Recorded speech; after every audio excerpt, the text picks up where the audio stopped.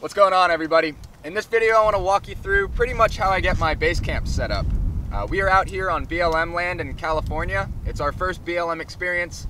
We plan on staying about 12 days, and that is the end of season, so we might as well be comfortable in the meantime. And I just pretty much wanted to show you guys what home base looks like when we stay somewhere on the long term. So first we get the camp chairs put out and our little folding table. And I went and set the solar out in hopes to get some sunlight, but clearly this storm had other plans. The wind really started kicking up pretty hard and things were flying everywhere. The campsite started falling all apart, but as soon as I got this Batwing tarp put up, it really started to block off some of the wind. I could drop one of the sides. It's really pretty versatile. I used to use a 10x10 as my base camp tarp type deal, but the 10x10 definitely wouldn't have stood through this even with the weights on it.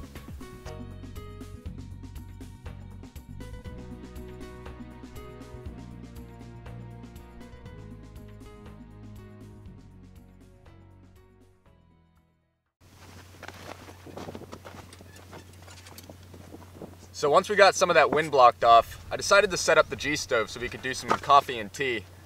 Nothing really gets you settled into a new campsite like sitting on your camp chair and enjoying a cup of coffee as if it's your front porch.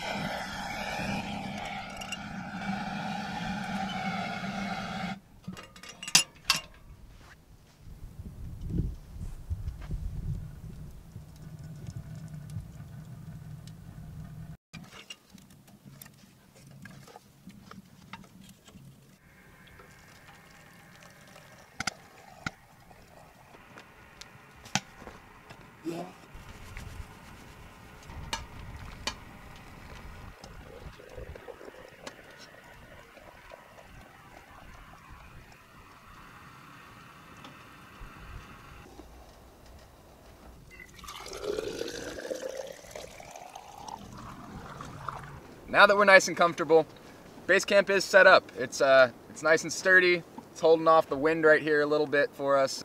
It's a nice setup for 12 days and we'll be comfortable out here. So we'll check in with you guys soon, probably from this location since we'll be here for a while. But if you enjoyed this video, click like and subscribe.